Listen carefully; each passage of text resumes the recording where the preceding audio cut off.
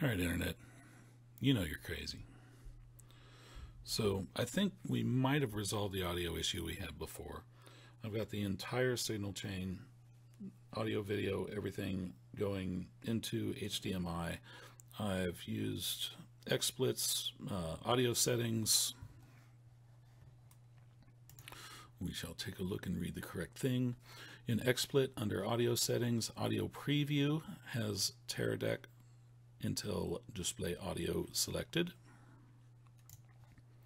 It shows up there because, again, we have a splitter that is dividing my external display, one side for the actual display, which all this is happening on for me, and the other side is going into the Teradek VidiU Pro. And at this point, I think it's safe to say that it's time to go to the phone.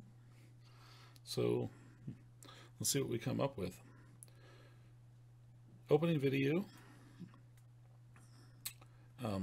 Before I did this, I also made sure that the phone was connected to the Wi-Fi access point that's created by the VidiU Pro. Historically, so far, it's taken several seconds for the video to show up on the Pick Your VidiU list. So it is not a surprise that it's sitting here for a minute.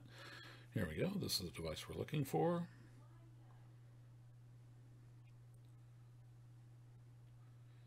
We are connecting to the device. There's our preview. We're not seeing the right event listed for us to broadcast to. So we're going to go directly onto the video and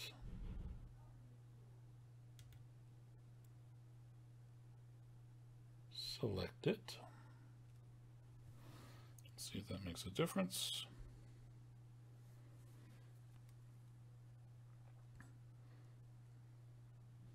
Still showing up a little differently.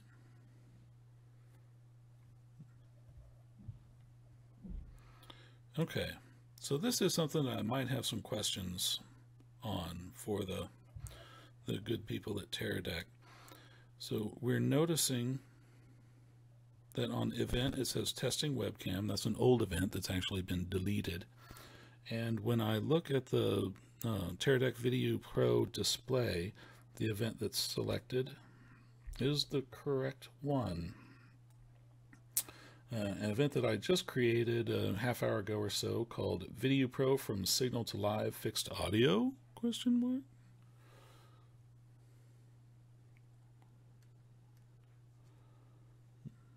Everything else looks right. So with this not giving me the correct information, and with me not having a clear way to select the correct event, or to look at the available events,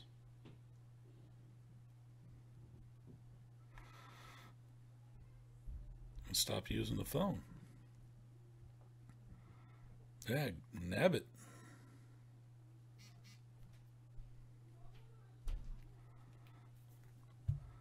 So I'll go straight to the video. Let's see what happens.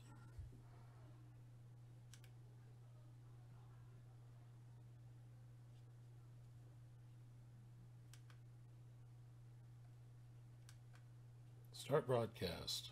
Yes. Live.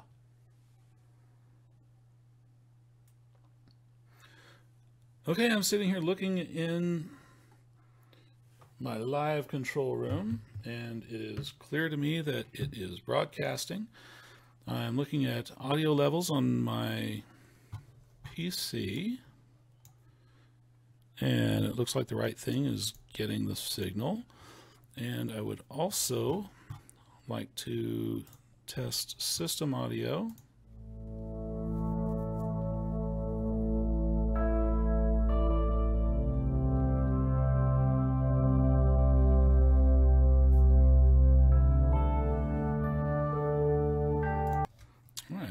I think that's about enough of that. So if it worked, we're happy. except that the phone app didn't exactly perform the way I expected it to perform. So that might require a conversation. With that, thank you, and good day, live stream.